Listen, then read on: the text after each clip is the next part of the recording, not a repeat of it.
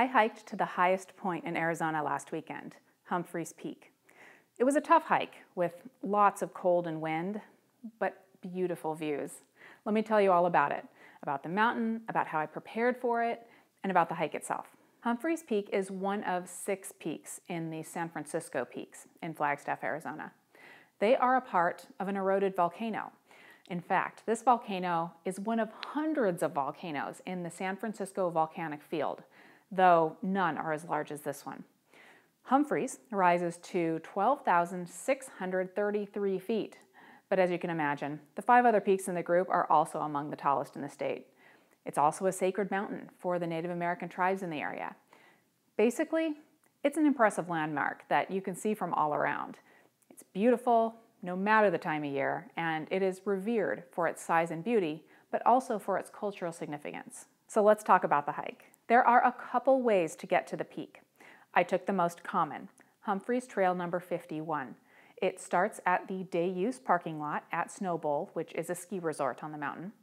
There, you are at 9,266 feet in elevation. I started my hike at about 7:30 in the morning. It was chilly, but sunny. However, a short while into the hike, I was among the trees, which shadow the area and made me forget that it was actually a beautiful sunny day. It's the kind of place where the ground never really gets dry. Everything is just a little damp. Speaking of the ground, it is littered with rocks and roots for a good 3.5 to 4 miles in the beginning. It seemed like I couldn't take 2 steps without picking my way over or around them.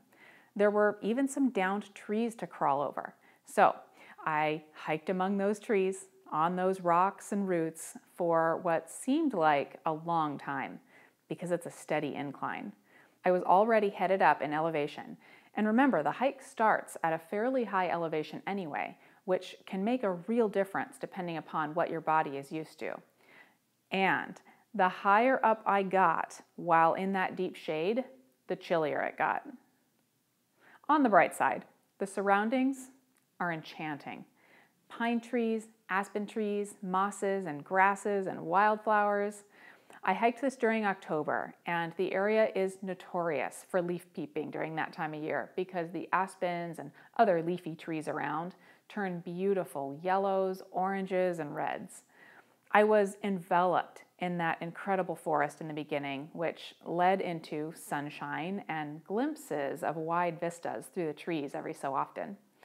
All the while, I was climbing, climbing, climbing.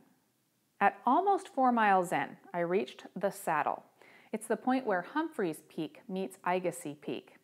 That's when the trees really start to thin out and I was exposed to the elements. I got lucky and had pretty mild weather. It was still windy and cold with snow towards the top, but there are often dangerously strong winds, rain and lightning, or even snow in the summer months. From there, I really started to notice the altitude. I spend a lot of time in Flagstaff, hiking regularly to over 10,000 feet, but at the saddle, I was already surpassing the elevation of the mountains that I've climbed in the past. Snow started to show up on the ground. The trail started to get a bit narrower, a bit more difficult to find. I even had to do a fair amount of rock scrambling. I loved seeing the signs about being in a tundra because just an hour before, I was in a beautiful forest. Climbing up that last mile was strenuous. I didn't ever want to turn back, but there are several false peaks, and I was surprised to feel a bit sluggish almost, certainly because of the altitude. And even with the exertion of climbing, I was pretty cold, but I didn't want to stop to put another layer on. At last, I could see the sign on the peak in the distance. I was glad to see it, though it seemed so far away. When I did finally reach the summit, I got my photo taken by the Humphreys Peak sign, sat down for a quick snack, and then I was ready to head back down. There's a bit of shelter from the wind up on top, but there were a bunch of people huddled in it already, so I was getting blown about a bit. Plus, it's all rough volcanic rock up there. It's just not a very comfortable place for a picnic. And then I took my time on the way down. Again, that mile or so to the saddle was rough. Going down, it was a bit slippery in places, and without the exertion of going uphill, I was getting colder and colder. But it was nice to be going downhill, and past the saddle, the wind died down, the sun was shining, and I got warmer. I even stopped a couple times for snacks as I hopscotched down that same trail of rocks and roots. So, 5 hours and 50 minutes, 10 miles by foot, and up and back down 3,367 feet of elevation, I reached the parking lot again. I was pretty worn out, but it was hard to feel anything other than joyous because it had turned into a beautiful fall day. The yellow-leafed aspens were all around, the sky was technicolor blue, and it was not too cold and not too warm. Heavenly. Now, there are certainly taller mountains in the world. There are certainly tougher hikes, but this one was plenty to make me feel the altitude, to put my body to the test, and to reward me with stunning views. One thing I didn't talk about before was my preparation for this hike. Like I described, this isn't a simple walk in the woods. I keep a good base level of fitness, but I recently started lifting weights a bit more, and I think that helped me out tremendously on this unrelenting climb. Now, let's talk about what I brought with me. Clothes first. I wore light tights and a short sleeve shirt, but I had a light fleece jacket on that I wore the entire time, and an additional tech jacket that was in my bag, just in case. Also, I had an ear warmer headband, which I wore most of the climb up, and 2 pairs of gloves that I regularly layer to keep my hands toasty. I also had a set of chemical hand warmers in my bag too, but I didn't end up using them. I like to be prepared though. On my feet, I wore my running shoes. I regularly hike in them, but I saw people wearing the whole range of footwear, from Vans sneakers to hiking boots. I wore my Camelback Octane 18X with its 3-liter bladder full of the delicious water that comes out of the tap in Flagstaff. I also brought food.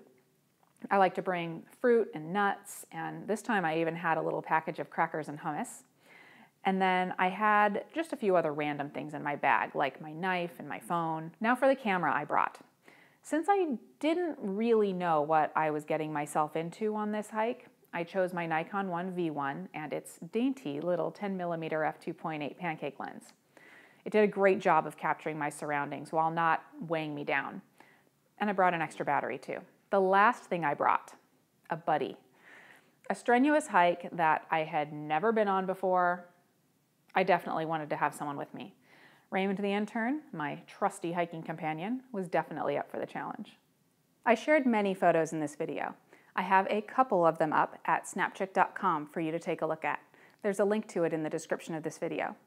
For my VIPs, I have an entire gallery of images for you at that same link. Now, you saw the on-the-ground, behind-the-scenes video from the hike earlier this week, but I'll add a link to it with the image gallery just in case, so you'll see that when you sign in as well. So guys, tell me, have you by chance hiked Humphreys Peak? Or, I don't know, maybe some other great mountain? Tell me about it in the comments. And if you would like to see more of my hikes and my field trip videos, there's a link to a playlist of them up above.